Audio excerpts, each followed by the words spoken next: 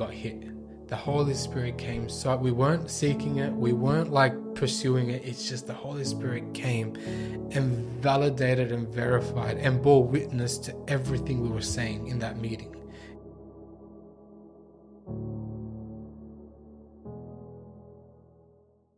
Hey guys, welcome to the Jesus King podcast. Hopefully you're doing well. Today I've got Abraham with me. Hey man, it's been ages since you've been on the podcast. It has been a month. Has it? Right, where are we now? Yeah, it's been a very long time. Yeah. Yeah, it's always been since the New Year's podcast we did. Oh yeah, that's true. Since that's then. true. So yeah. How's the new year going, man? It's going all right. We're persevering. I'm just waiting until next Christmas. Anyways, today we're speaking about spiritual gifts. Yeah. And I think something that a lot of people encounter, maybe that's the first question we can tackle, is do you actually think that we have the spiritual gifts today? Big one. Yeah. Are you saying it because it's suspenseful or? Yeah. I'm just trying to draw in the suspense here today with all the. Or is it viewers, a very easy question that can be answered? I think it's an easy question. Yeah. I personally, looking through the scriptures, looking historically, but mainly the scriptures, I think it's an easy question. Okay. With an easy answer. All right. But we're living in a day and age that has been kind of consumed and like it permeates with like a naturalistic ideology. You know what I mean? All right. Like we're become a lot more atheistic in the way that we're looking at the world, even in the church as well. So we're kind of drawing away from the spiritual and more the logical, more the natural, more the what the senses relate to. Okay. You know what I mean? Yeah. And I think that's affected how we view spiritual gifts, how we view anything spiritual as well. And so we have had in Christianity within, I would say, the last century, 2 centuries, the idea of cessationism rising a lot more and becoming more prominent. So for those of you that don't know, there's 2 schools of thought with Christianity, right? What we would say the Orthodox Christian view is that spiritual gifts are for today because there's no continuationism. Yeah, so like we're continuing the same way the apostles lived, the same way the first century church lived, even the first 4 centuries of the church exhibiting the spiritual gifts. You know, they're prophesying, they're preaching, they're using the spiritual gifts the Spirit has given them for the edification of the church, for the edification of believers, for as a sign as well for the unbelievers. So that's something that it was kind of standard. Okay. But we've come to a place where that's kind of uncomfortable for some people in our culture, in our day and age, in a more logical society where they don't want to see they don't want to see something outside of the norm, outside of what we can see, touch, taste, you know, that kind of thing.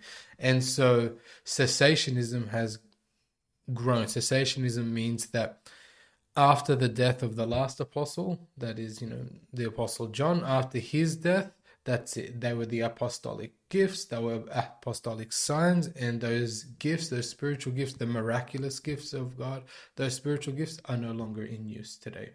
Okay. And there are some people that believe after the Bible was put together, the New Testament. After the canonization, So there's different viewpoints there, even with the cessationist camp, but yeah.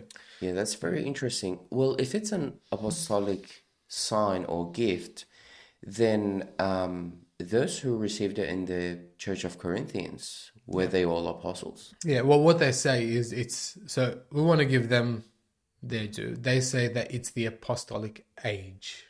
Okay, apostolic So age. not just for the apostles, but the apostolic age. So when the apostles were on the earth, these were the signs given not just to them, but to even the people in the church to validate and verify their ministry. Oh, that's interesting. And that's the argument there. And so, the question I would ask is, that's the argument they use, but where is that in the scriptures? Yeah, because what I'm thinking is Acts chapter 2. Joel's prophecy, says this is to you, your children, your children's children, and all those who believe. So did the apostles outlast those people's children, their children's children, and those who believe? Yeah. Well, that's a good question. From the prophetic viewpoint of Joel chapter 2 and Acts chapter 2, because that one, it seems like it's nailing in the coffin. Like that's just the last hit of the hammer. But then they'll say, well, that was a prophecy from Joel talking about, that first, second, third century of the apostolic movement, and then, the canonization of the Bible, and then that was it. Okay. So those few generations. So then we look at that and we're like, all right, well, let's say that's true, which I don't see that in Scripture. That was the cessationist argument. It is true. It is validated. It's verified. How would that affect the way that Christians have ministered throughout history? How would that affect the way we minister today? Because we're no longer going to be ministering through the enabling of the gifts of the Spirit. We're ministering through mainly just our own wisdom and our own intellect and our own intelligence, right? Yeah. And I think that's a very dangerous precedence, because it takes reliance away from the Spirit of God and puts it on us. And now we have to kind of use our own logic, our own mind, our own strength to reach the world. And I don't think we can do that. That's interesting. Okay, enough of this view, because it's not even biblical. It's not. But I just wanted to bring it out because most of our viewers will probably come across a lot of YouTube channels and a lot of podcasts where they're going to be talking about this. Okay. And have that mindset. And our viewpoint is, let's go to the Scriptures and look at what that says. Well, I hear this a lot, which is a bit, I find it contradicting in itself. They said, we don't need the spiritual gifts, we have the Bible. And you're like, we do need the spiritual gifts because we have the Bible. Exactly. And because the Bible spells it out very clearly. Because we believe in the inerrancy, infallibility, and the totality of Scripture, right? Yeah. So we look at the Scripture speaking about your spiritual gifts, that you are called, and each person is called and has been given gifts by the Spirit for the edification of the church. So we're building up the church, we're building up those that we are around. So it could be a word of knowledge, wisdom, word of prophecy, all in order. Of course, we're not going in hysteria, and we see the extremes of both of those when it's done out of wisdom and out of order, and we don't want to encourage that either. But we want to encourage the viewpoint that Scripture has, that this is a good thing. It's the will of God here. So if it's the will of God, then we should be pursuing it. Okay. Actually, I was going to ask you that question is, some people, they're like, okay, you've got me. There's nothing in the Bible that says that the spiritual gifts have ceased. It's part of the spiritual age. And we can get to 1 Corinthians 13, right? It speaks about tongues, prophecies ceasing. That's not a problem. But fair enough. Your argument is right. It's solid. Okay, spiritual gifts are here today. I'm not interested in them. I'm still going to read my Bible. Yeah. Do you think there's anything in the Bible where it says it's not more of an option, it's more something that you need in your life? I'm going to use another example that's similar to that. We had a few people that, when we were ministering, they're like, I love God, but I don't want to be baptized, like physical water baptism. Okay. Right? I love God. I read my scripture. I believe in Him. So you're saved, right? But you're disobeying. Disobedient, yeah. You're being disobedient in your walk, right? So that will stunt your spiritual growth. So you can say, yes, I don't want to pursue the spiritual gifts, but it will stunt your spiritual growth. And so when we look at the two parts of the life of the Christian, that is justification, then you have sanctification, which is a longer process, right? That spiritual growth, that being conformed to the image of Christ, that will be stunted the whole will of God after you are saved is that you are conformed to the image of Christ. Who on this earth was more involved with the spiritual gifts than Christ, right? Yeah, that's true. And so that's the goal. That's who we're supposed to emulate and imitate. It's Christ. And if he was filled with the Spirit, and if the Spirit of God who ordained him and anointed him used him to not just edify but to start and initiate the church, then shouldn't we be desiring to do the same? That's the argument of Scripture. That's the argument of the spiritual gifts. And so if we have each and every member of the church with that mindset to be like Christ, each one's going to be using a spiritual gift to raise that body of Christ. That's great. And so for the person that will say, well, look, I'm not really interested in that kind of thing. I just want to read my Bible and that's all. I don't see how you can read your Bible with conviction through the lens of the Spirit of God with a heart of humility and not start desiring it. Do you know what I mean? Yeah. Because if you go from the book of Acts, even the gospel accounts, because it's all there, but from the book of Acts onwards, it's so filled with, especially like the fruit of the gifts of the Spirit. So like what that produces. When people are walking in the gifts of the Spirit, the results that are there. Like in one day, Peter preaches through the power of the Spirit and 3,000 people are added, right? And they're not false converts. They're real converts that were pierced in the hearts. And this is one of the things. Preaching is a spiritual gift, is it not? That's a spiritual gift. Peter was walking in that spiritual gift on that day, and 3,000 people pierced in the heart. And this is one of the things. There are people who go out and they preach through the logic of their mind rather than the power of the Spirit, because they're not really walking in that spiritual reality that this is a gift from the Spirit. It is for the Spirit. It is by the Spirit and to the glory of God, right?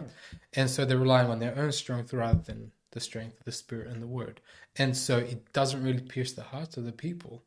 I mean, it's like it's not really raising the dead. Which is, we used to listen to Ravenhill, and he's like, I'm preaching to dead people every week in the hopes and in the power of the Spirit that they be raised from the dead, right? And that's the goal. And that's the goal of the spiritual gifts. You were speaking about spiritually dead people, right? Yeah. Just in case people think that he's going to the cemetery.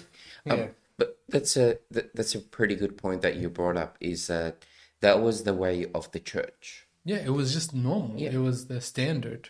And 1 Corinthians 14, right in the beginning, says desire spiritual gifts. Especially that you may prophesy. There were certain things that he viewed as the more important, the better gifts. But for the sake of the church. For the sake of the church, yeah. And he also says in Romans 15 that as he was traveling, he preached the gospel with powers and wonders, right? So that's very important. And the point that you were always like kind of emphasizing on was Jesus, the apostles. And I think a lot of times people might get turned off from the spiritual gifts. It's because they might see the abuse of it in the church. And they're like, I don't want to be like that. And you're not meant to be like that. You're meant to be like Christ and his apostles when you are ministering in those gifts. That's an important thing, because I think both of us, we probably grew up in this in the church. There's the hyper charismatic movement as well, and they turn people off the spiritual gifts because of the abuses. So they kind of say, well, if you don't speak in tongues, you're not saved, kind of thing. And like basically, in order for you to prove that you are saved and that you've been truly born again, you need to speak in tongues right now. And so what they would do, like I remember the altar calls when we were younger and whatnot, and they would be like, you just repeat after me. Start getting your tongue used to it, just start getting into the and they're just speaking gibberish, and they're forcing the person to speak gibberish. And the heart of the person responding, they want to truly be saved, and they're like, well, if this is what I need to do, then I need to do.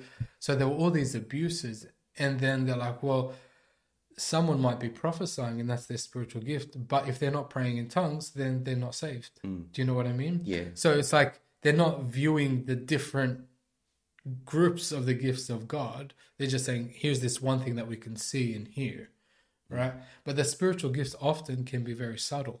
Do you know what I mean? There are times where the Spirit may be using you and working through you, and you may not even know it. You're speaking to someone just in a normal conversation, and you say something and it touches them, and they're like, how did you know that? Like, we've had a lot of these incidences, you know. That's a spiritual gift, and God is using you. And so we have to look through the lens of the Word of God, not through our experiences in churches or abuses and whatnot, because that can be a very dangerous thing. Yeah, well, that's pretty important. But thank God that we actually grew up with people who were very solid in their teaching. Oh, sure. Yeah. So I didn't personally go through any of that. I've even were accused that, like, someone, I remember people would message me, or like it was at the time Facebook or something like that, like, oh, so you believe you're saved when you speak in tongues? Yeah. I'm like, when did we ever say that? Well, yeah, where do we say that? And I would hear it from outsiders, right? So, people that didn't even know us, like they barely knew our ministries. They didn't know. Yeah. So it was like, you know, looking back at it, I'm like, man, it's such a blessing to grow up at a church that was very solid and in its teaching, but also active in the gifts. Yeah. You know, so you did not see all these abuses. If someone spoke in tongues, there was no interpretations after a while. They keep it to themselves. People recognize their gifts because we were pursuing them. Yeah. But I remember before we started to pursue the gifts, doing some work with the youth, we went through 6 weeks of Bible teaching. Yeah. We went through, for example, 1 Corinthians 12, 13, and 14, verse by verse. We unpacked it all. We went through Acts. You got Romans 15. You got other places in the Bible, and we said, okay, let's have the right heart as we approach those things.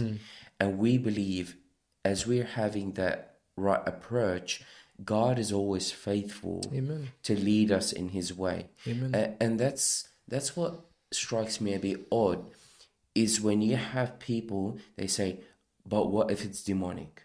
Yeah. Or what if it's your imagination? Like, you don't realize that the person that's leading you is God. Amen. And he's faithful to you. I'm not going to let my son go through this. Why would God let his own children go through that? Yeah. And that's what you see in Luke. Jesus says, you're evil. You give good gifts to your children. How much more will your Father in heaven give you the Holy Spirit to those who ask? So the whole point that if evil parents still lead their children in the right way, right, because they want the best for them, how much more is a good father would lead his own children in the right path? Of course, yeah. And we were studying it more. God opened up our eyes to it, and we started to see like healing, prophecies, and all these things. And we would do everything biblical, like examine it. If someone says something, don't just believe it. Yeah. And we started to which is a spiritual gift as well, the gift of discernment. Gift of discernment. And we started to see how the gifts were being established in the church. And it was such a blessing. Were there some hiccups along the way? Of course there were. But we were learning a lot. We were learning a lot of that. Maybe we can touch on, because this is a big topic. It's huge. We could do like a whole series on just the spiritual gifts. Maybe we can do something like that on it. But maybe we can touch up on baptism of the Spirit, right? We spoke about the gifts of the Spirit. Obviously, baptism of the Spirit comes before the gifts, right? Some people would hold on to that. If you're a Christian, everyone is baptized by the Spirit, okay, like Acts chapter 2. But some people say, no, that's something that you need to pursue. Yeah. That's something that once you're saved... So there's a difference they're saying between there's no difference between receiving and the baptism, the immersion. Yeah. So would you find a distinction between the indwelling of the Spirit and baptism of the Spirit? Yeah. Or would you say that's just mushed up? No, because so you look at it in John chapter 20. Yeah. After Jesus has been raised and he sees the disciples and he breathes on them and he says, receive the Spirit. Right? Okay. So they've received the Spirit. Their belief in him, now the Spirit is indwelling in them. But it's not until Acts chapter 2 that they receive what? The baptism. The baptism. It's the overflow. It's that immersion. But there's another aspect of this. It's like the baptism of the Spirit. It's not just this one-time event that happens once and then that's it. It's like there's this continual thing. Okay. Right? So when Paul talks about being continually filled with the Spirit, Yeah. you know, it's like there's times where, you know, we've had some amazing moments where the Holy Spirit comes upon us, right? And we're being utilized by the Spirit and we're flowing in these gifts and we're doing amazing things. And then kind of, you know, life gets in the way and then you need that filling again. Yeah. You need that baptism again. So that's for the person who has the indwelling of the Spirit, right? So the Spirit's living in them, but the Spirit also needs to kind of consume them. Okay. Baptize them, flow over them, that they may be consumed. Because we live in a world that oftentimes it corrupts our minds. It kind of plays around with our minds. And the overflowing of the Spirit, the baptism of the Spirit, it consumes those things. It burns that chaff away from us, you know. Brings restoration. And I think that's an important distinction to make, because we can be indwelt by the Spirit and we're saved. And of course we're believers, but we're not walking in that power, in ministry, in edification of the church, in those who are around us. And I mean, we probably all have had seasons in our life where we're like that, where we know we're saved and we know that we're sons of God, but we're not walking in this power, that same power we see in Acts, the book of Acts, that same power we see Jesus walking in, you know? Yeah. So like just in Acts chapter 1 verse 8, it says, when the Spirit come, you will receive power. So they weren't receiving the Holy Spirit again, because they already received it in John. After death, resurrection, they believed in Jesus. So the person of the Spirit is for everybody. Every Christian, every person that receives Jesus, they receive the Spirit. The Spirit dwells in them. Baptism is a separate event. I'm going to bring a verse which sometimes people might use in regards to saying everyone's baptized. And that's 1 Corinthians. There's 3. The other 2 are very weak. This one is more often spoken about. So 1 Corinthians chapter 12, and you look at verse 13. For by one Spirit we were all baptized into one body, whether Jews or Greeks, whether slaves or free, and have all been made to drink into one Spirit. So they say, well, Jews and Greeks, so that's basically the whole church, we've all been baptized by the Spirit into one body. Do you have any comments on it? Yeah. I sure do, but yeah. Context is key. Yeah. You know, context is always key, because if you read the entire book of Corinthians, all right, his main argument is talking about, you know, these factions that are between the Jews and the Gentiles, the rich and the poor, and he's saying that you're all divided, right? The context of that is not talking about the power of ministry and the dunamis of the Holy Spirit. It's talking about the fact that you've all been through the power of Christ, you've been saved, you're regenerated, and it's talking about that initial baptism in Christ, the same way that the Jews were baptized, you know, Peter talks about this in Paul, were baptized through the Red Sea, right? Yeah. Right, so that there's this unification and there's this identity they all have. They've all crossed the Red Sea. You've all crossed over from death to life.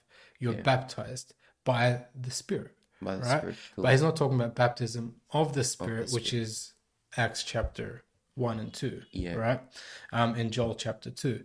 That's a completely separate thing. So context is very important, because that was not talking about the dunamis of the Spirit, where the Holy Spirit comes upon you and gives you the spiritual gifts to be able to be empowered for ministry. Right? Which is the whole point of the spiritual gifts. It's the empowerment of the ministry of the servant of God.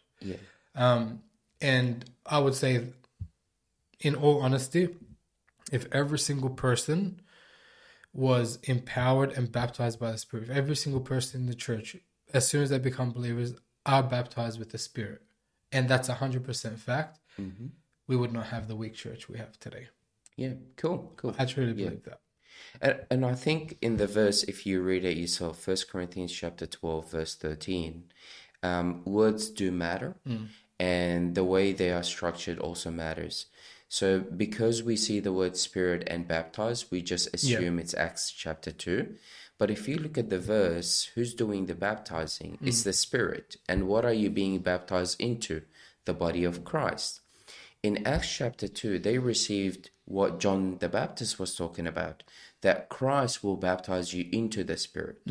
So there are two different agents that are baptizing. In Acts chapter 2, it's Christ baptizing in the Spirit. But in 1 Corinthians 12, it's the Spirit baptizing into the body of Christ. So if you really care about the words that you're reading, you will see that these are two different baptisms. Yeah, and they're different roles that they're playing. They're both extremely important. One is for salvation, one is for the power of ministry to glorify God. Amen. And there's much more baptisms in the Bible than just water baptism and spirit baptism. There's like 7, 8 different baptisms, and they're all unique. If you want to go back in the Old Testament, you look at the different baptisms, the ceremonial cleansing, all of that, which are kind of types. You look in the New Testament, we're baptized into the body, we're baptized in Christ, we're baptized in the Holy Spirit. So there's so many different ways that we can view it. And like you said, words matter, context matters, and it all does affect the way we view the Spirit's role in our lives as well. Cool. Well, I'm going to ask you a question. You believe in spiritual gifts. Of course. Have you been baptized by the Spirit? Yeah, I think we both know. Just for the sake of the audience. Yeah. Could you share a testimony about that? Do you have something that you'll be like, that is a miracle? I'll share a testimony about the baptism of the Spirit. Probably one of the most important days, I think, in my spiritual life in that regard. Because I remember earlier on in our ministries, you and I, we were doing series and we were teaching on the spiritual gifts, and we were really pursuing it. But up until that time, I don't think that I had ever experienced something that would reflect Acts chapter 2, or that would reflect what we were teaching, right? We were studying, we were teaching, we were preaching on this, but I hadn't experienced it to that extent. And we were praying about it. And I remember this one time where someone from the church, one of the youth, he invited us over to his house because someone there wanted to speak to us about, the spiritual gifts. So I'm like, okay, let's go. We both said, all right, let's go. We'll have a conversation. And there was a man there who was a staunch cessationist, totally against the spiritual gifts. And he wasn't there to discuss. He wasn't there to dialogue. He was there to attack, right?